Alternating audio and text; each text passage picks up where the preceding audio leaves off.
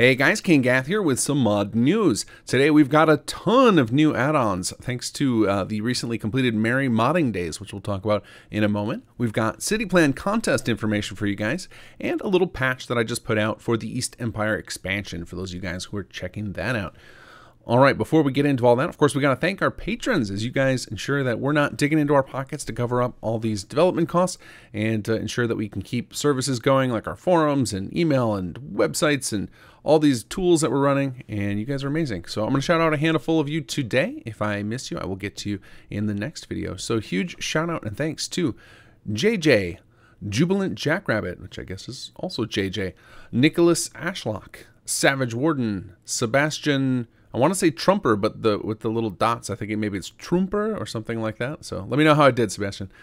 David Gleisberg and Lucifer. Thank you guys all. And hopefully I'll catch up to this list eventually, as now we're done with Chapter 3. Things are settling into a regular cadence. After the holidays, we're going to be back on our 2 to 3 week patch cycle for Sim Settlements 2, and we'll get these videos out on the regular.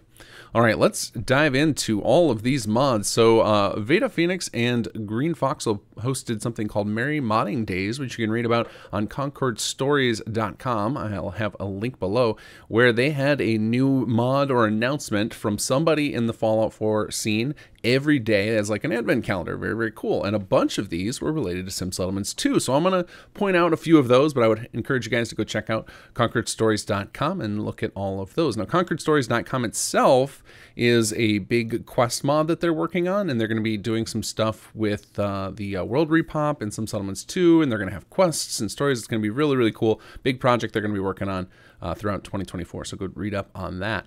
All right, so first up, and I'm going to be doing these, I'm going to try and do them in order that they appeared on the calendar. My apologies if I mistyped some of these.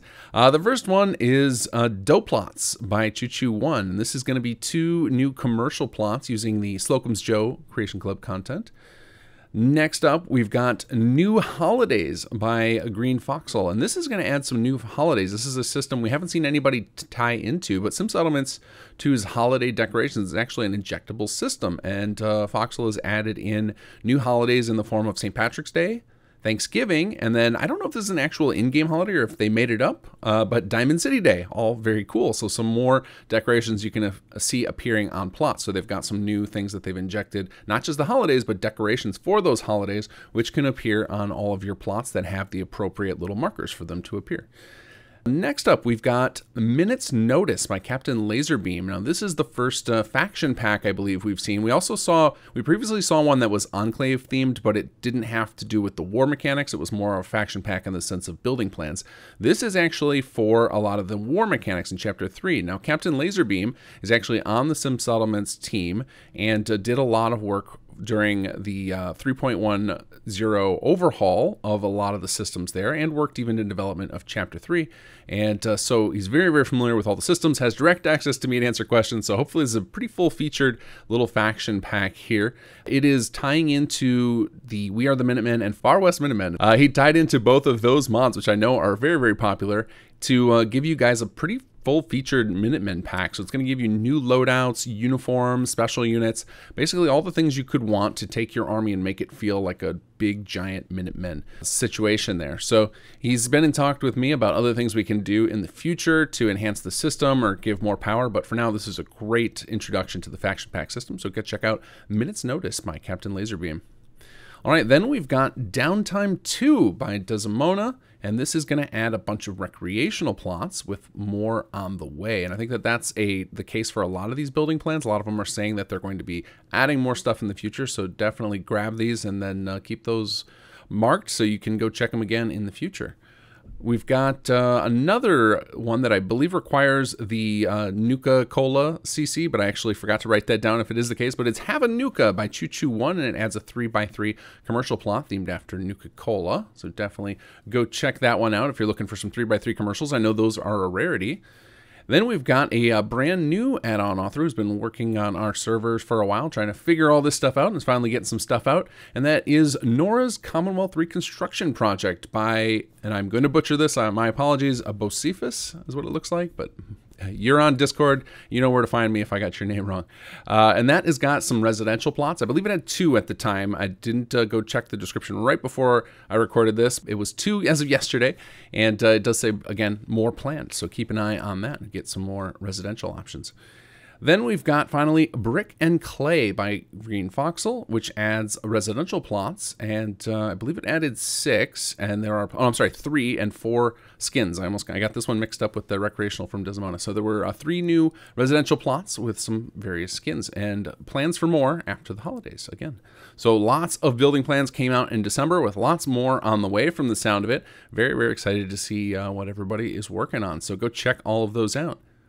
All right, next up, city plan contest news. So you may have noticed that we never put out voting videos for the November contest. And normally we would get those out around the 20th, and then that would have all the voting done in time for the videos on the 28th. But due to the holidays and some stuff that happened behind the scenes, we just didn't get that in time. We're short a couple of the videos we need to do that, and we're going to wrap that up. You should expect to see that early next week, or maybe even over the weekend, depending on how things line up. So we'll just have 2 sets of voting kind of back to back in January. So apologies to those of you guys who entered in the November contest. If you're waiting to find out who won, we will get that sorted very, very soon.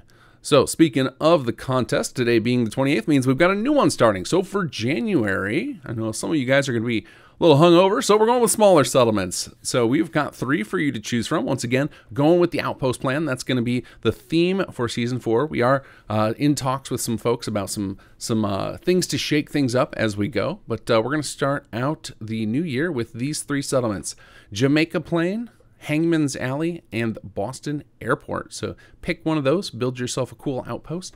And if you're concerned about Boston Airport not being able to use settlers, if you grab the city plan contest mod, it does automatically convert Boston Airport into a proper settlement, so that you should be able to get settlers in there and build whatever it is you want to build in there.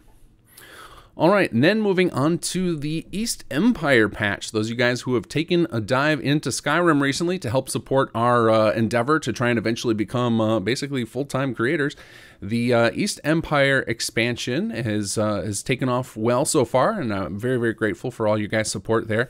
And we've been getting a lot of requests for quality of life stuff. And because we built East Empire expansion with the idea of being super, super immersive and feeling like it's part of the base game, so any design decision we took, we made sure, does that fit in the design decisions made around Skyrim. So we avoided a lot of things you would normally do in a mod. So things like we didn't do a whole lot of menus or inject things into the player's inventory. We tried to do things all in an immersive way, and that leaves a lot of holes where things we could do a little bit differently would make things feel a little more user-friendly and the like. So I am going to be supporting what I call the East Empire expansion modified.